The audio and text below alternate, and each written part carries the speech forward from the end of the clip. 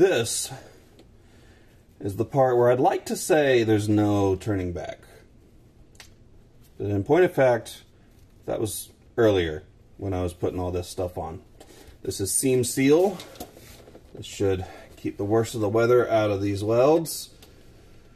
And I hate saying this because I've said it too many times. These will outlast the car. Ooh, number of times I've said that about a fucking alternator. Anyway, this will say, just got a whiff of all that. This, we will say, is the point of no return, because there's no going back after this without considerably more headache on my part. And I've had enough headaches over this whole project. Most of them self-inflicted. So here we go. This is self-etching primer. No, this is not self-etching. This is weld-through primer.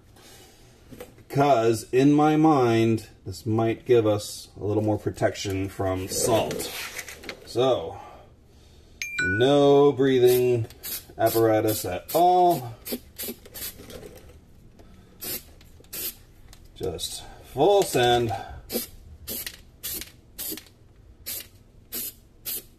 And maybe this will give us more protection than regular self-etching primer, which I do have, I just don't have a lot of it. So I might do a light coat of that after I've done this.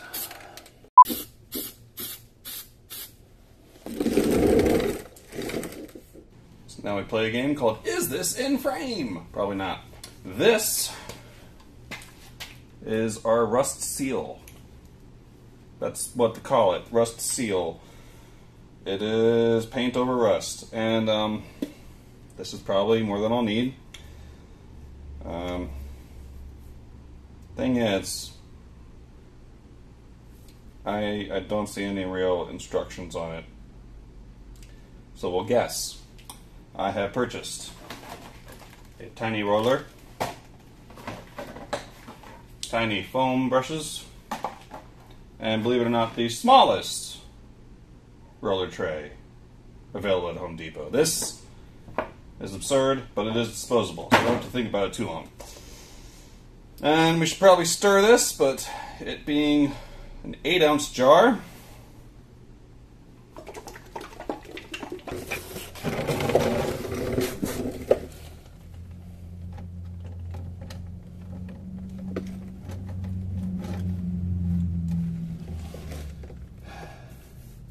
that is way more green than I thought it would be. That is just, oh, that is like safety green. It's almost nauseating compared to the nice teal that I got on the car. Oh well. It's green and it stops rust. So, it will have to do. And I'm really the only one who's going to see this anyway. Well, for the most part. I'll just have to make sure no one takes a too close a look. Now, if you're wondering why I didn't show more of the welding process, well, it is a stressful one. A stressful process, to be sure, especially since I have no formal training. I was also upside down on my back, and no matter how much you practice, as soon as you're in that inverted, turtled situation, everything you thought you knew just kind of goes out the window. So, I needed all my mental faculties to focus on the welding operation. And I'll tell you right now, it was stressful. Honestly, like, I don't know what I'm doing. I got no one here to tell me I don't know what I'm doing. So all I'm left with is the comfortable notion that I don't know what I'm doing. Without actually knowing that I don't know what I'm doing. Am I making sense yet? Anyway, proceed I did at my own risk of embarrassment. And come inspection, I may find that none of this was adequate. And I wasted all this time, all these months. But that's for future me to figure out.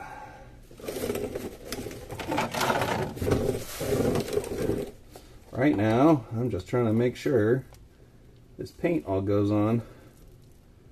And I find it sad because, you know, I'm not really painting. I'm just kind of rolling a covering on.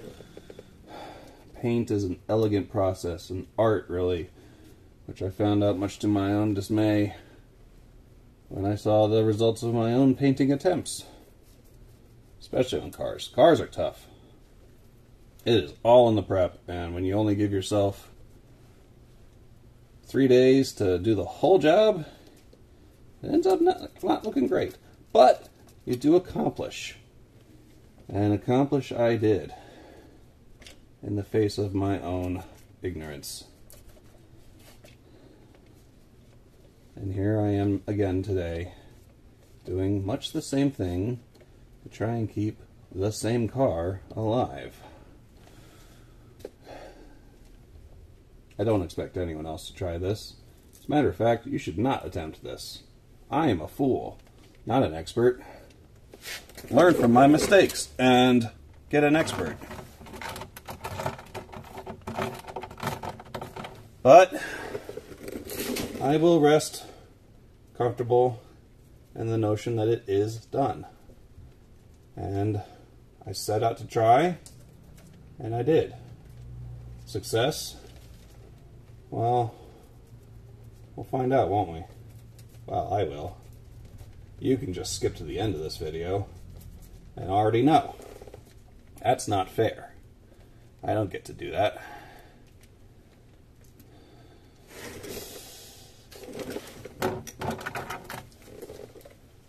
Now I'll switch to a little cheapo foam brush. Try and get some gaps as it drips on me. Yep, of course. Squish it all in there.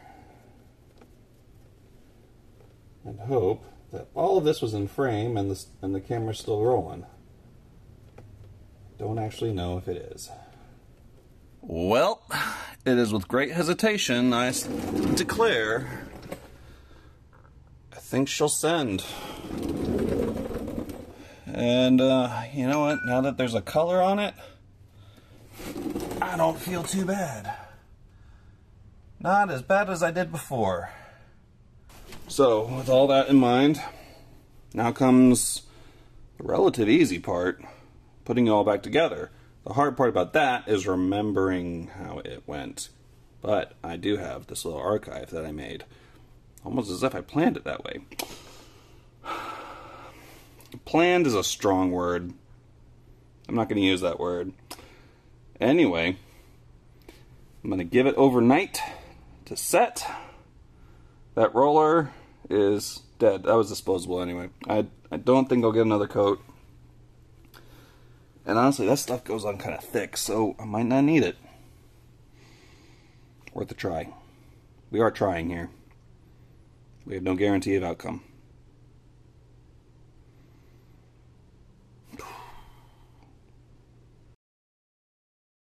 A new day dawns.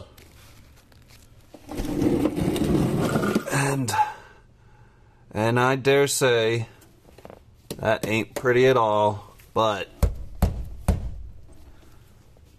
it don't move. So over here, I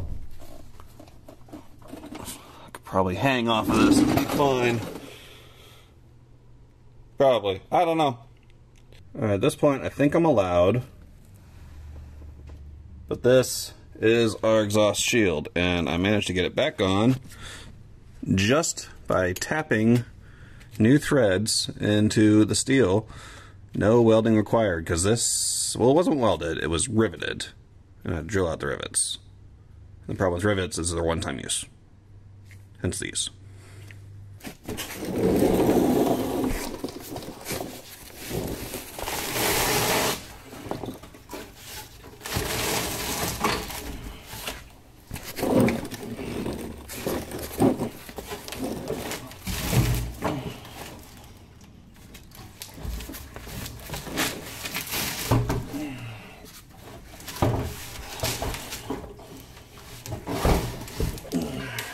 probably a better way to do this, but here we are.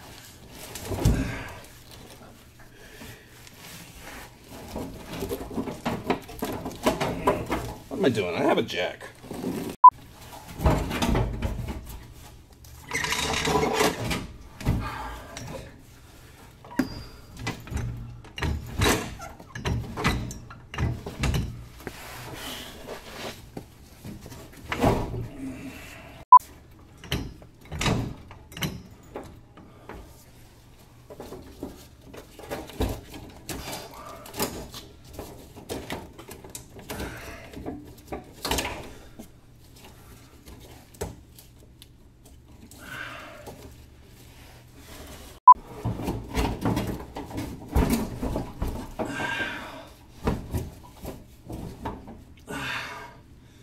I never checked to see if I have the bolts for this.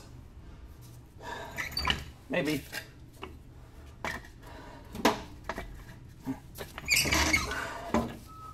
Jack it down.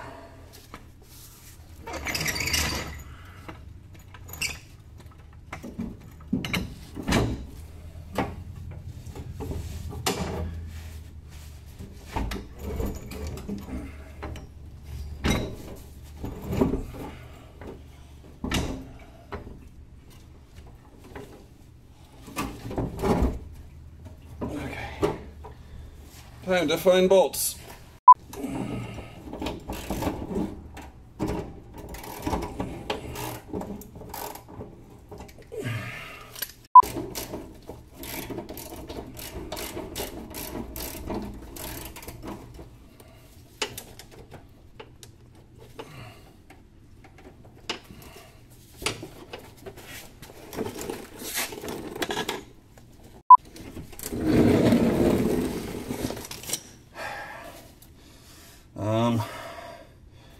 Like that.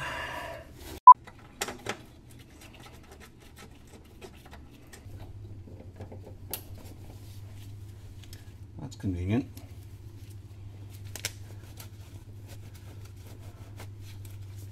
Okay.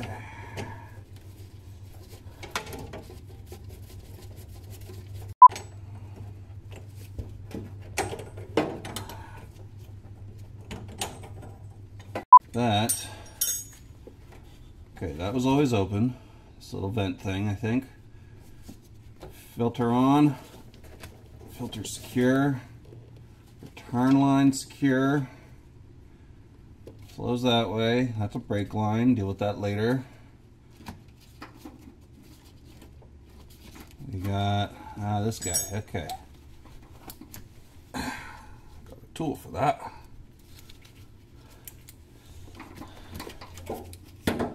This is just a hose clamp. Flip it the other way, make it easier to get to next time.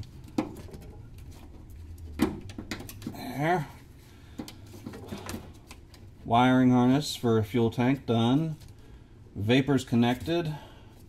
Electrical and fuel line wise, I think this just kind of sat in the frame like that. I'm pretty sure. Well, basically where there was a hole, there ain't one now, so I'll have to just do some creative zip tying.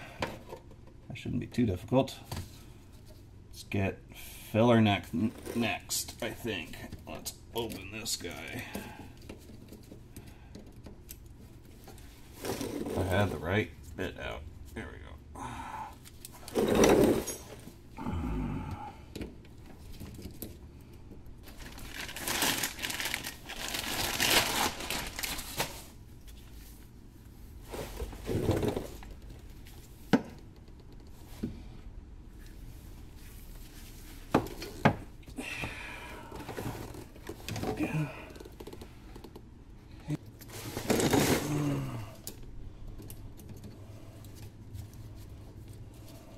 So now I need to make a hole where there wasn't one before. Well, and this doesn't have to be super structural, I just wanted to stop this filler neck from rattling around. So with our center punch, I always like to hit it a couple times. Pretty good. And You know what? I might have to just take this off again. Now, I've practiced this process of tapping new holes quite a lot on the bench, but if my experience welding tells me anything, everything will be forgotten as soon as I'm upside down. Here's where we get a little tricky, because I'm looking for 7/30 seconds, and I don't want to go any further than that.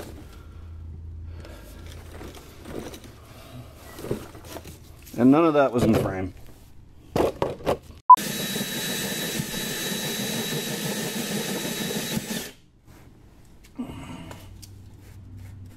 And it's pretty good odds, actually, that this steel will be too thin to hold threads. In which case, I'll zip tie.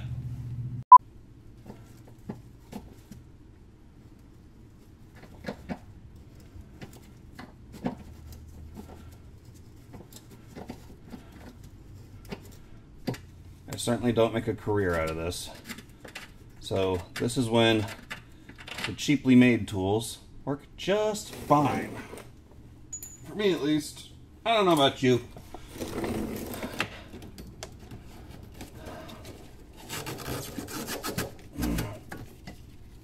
But right now, I've got a secured filler neck.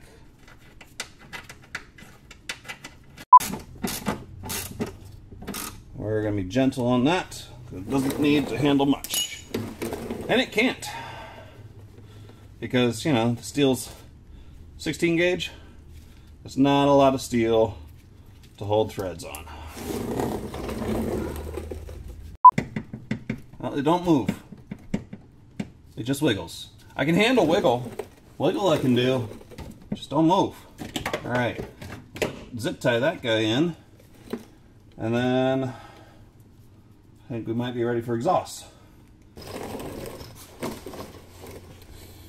Now we're at the point where I got to do something that should have been done to avoid this whole scenario, and that's apply some cavity wax. I think that's the right move. So we got this can and a hose on the end, and on the end is a sprayer that sprays out in 4 directions, and theoretically we'll get complete coverage. So I'll just snake that in there until I won't go no more. It sounds like it's about there. Depress and gently pull it out in the process.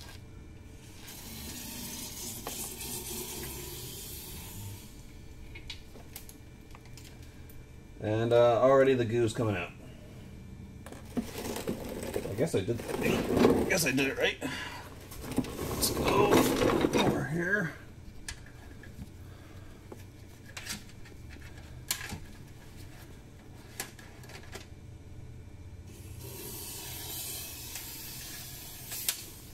Yeah.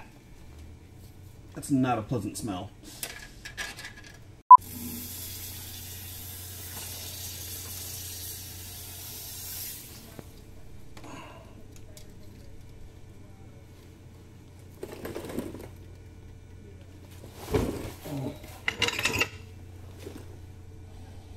Does kind of get everywhere though.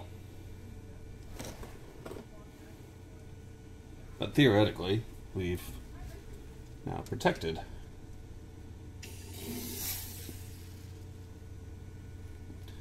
I wish it applied a little more predictably.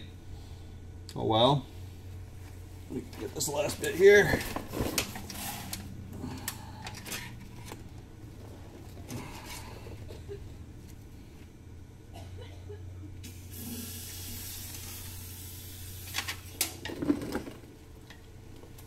The other side. Okay, I have the axle mocked in, and I did already drill and tap holes for that brake hardware line, brake line securing location thing. So the axle's mocked in. What I should have done before this is exhaust, but you know, I Might as well get into it now.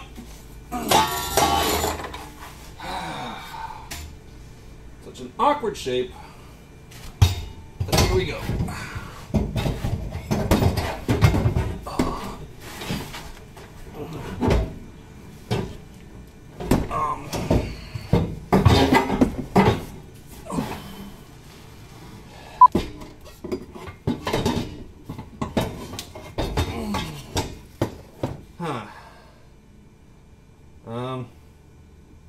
Maybe I should have gone the other way.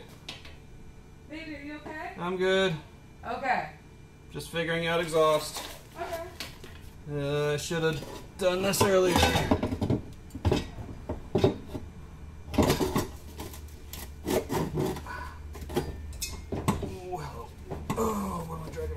That's funny. I was just preaching to a couple incels about how if you don't have a girlfriend or a car, then now's a perfect time to get a project car in your life. You supposedly have male friends. Like, Yeah. women respect that. Oh, that's good, good. Oh, yeah. Easy.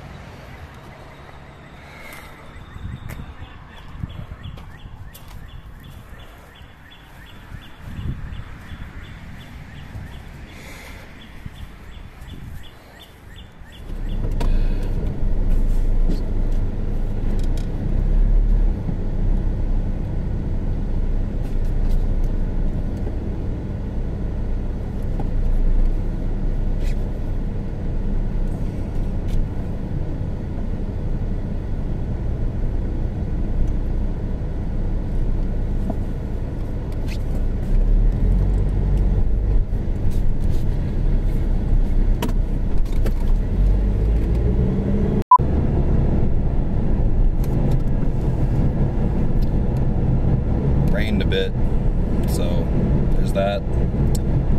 Making our way up to the inspection, because this is really going to tell whether I've done the job right or not.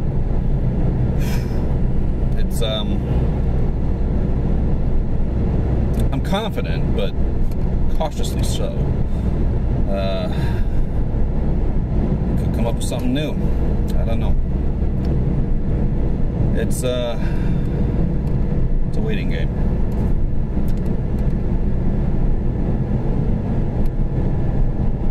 But it feels good. I took it out for a drive yesterday. It feels good. Everything brakes well, everything drives well. Just feels good. I just swapped the summer tires back on, and for fear of knocking my camera over, I haven't done any spirited driving yet. They already, I mean, they just feel different than the winter tires. It's been an 8-month process since first got that inspection rejection. What's your function?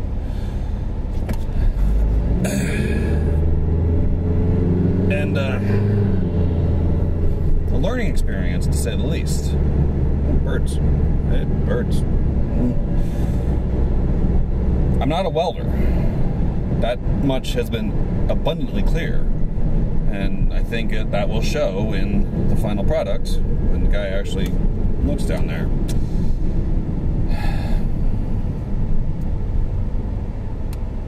I'm glad I did it, because I have that dopamine rush of accomplishing something.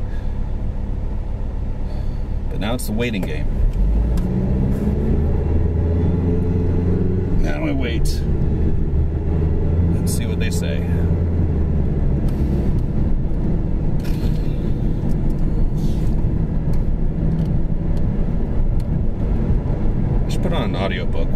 drive. That'll clear my head.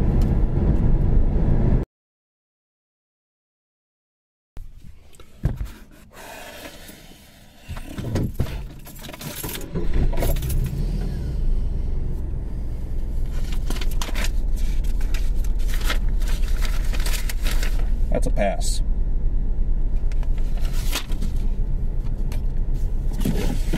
Oh, that felt good.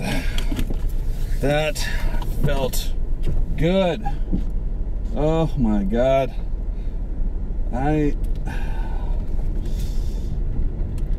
It's a good feeling knowing all that work wasn't for nothing. Oh man. So I got my weekends back now. I mean, I can like do other stuff. I mean, I was doing other stuff, you know, it's not like this occupied all my time. Like, I'd still have to go out and do things unrelated to the garage, but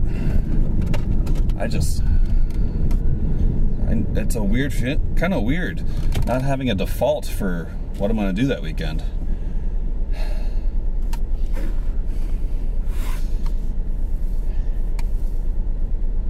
What is nice, though, is that at the end of every day, I'm not going to have to dig black shit out of my nose. That's something they don't tell you. When you're cutting steel or welding, and then cutting your welds, your grinding, all that shit gets in the air and lands in your nose. No matter what respirator or bandana or whatever face covering I had. So I just dealt with it.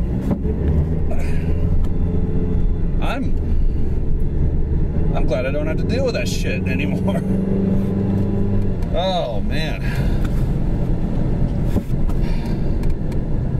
What a nice Memorial Day.